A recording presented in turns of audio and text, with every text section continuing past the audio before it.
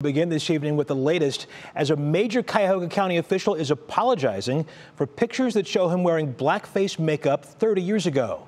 Tonight, in his first on-camera interview discussing the incident, County Health Commissioner Terry Allan is calling it a youthful mistake. Our senior health correspondent Monica Robbins has the latest.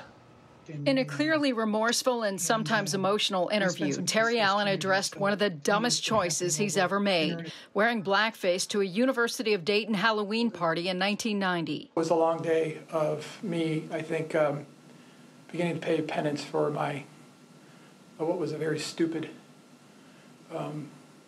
embarrassing,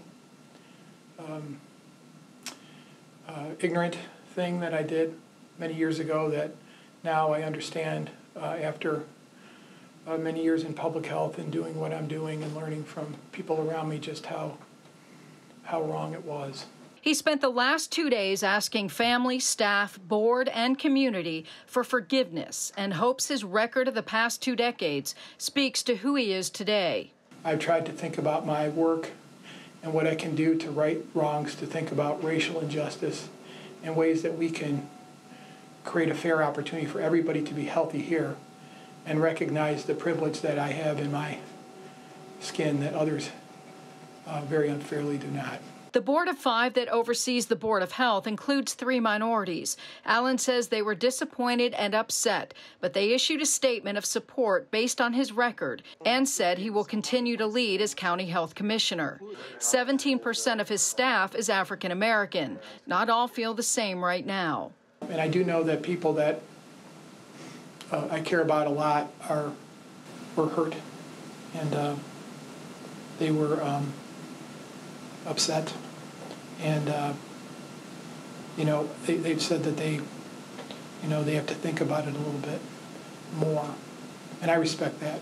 Many of the programs under Allan's guidance focus on better health for those underserved. He says a lifetime of learning has made him aware of why racism truly is a health crisis, and he's determined to do what he can to change that. And what I've done and tried to build bridges, programs, outreach, addressing inequities in the best way I can. Not perfect, but trying to make things better, that's recognized and that counts for something.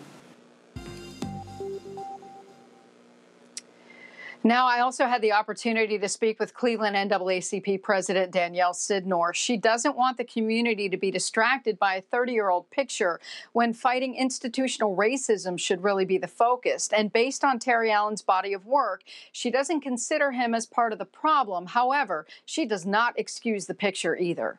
What he did 30 years ago was a very bad choice. And I don't call mistakes because it was intentional. He decided to put on blackface. He decided to wear his hair in the way that he did. It was an intentional choice.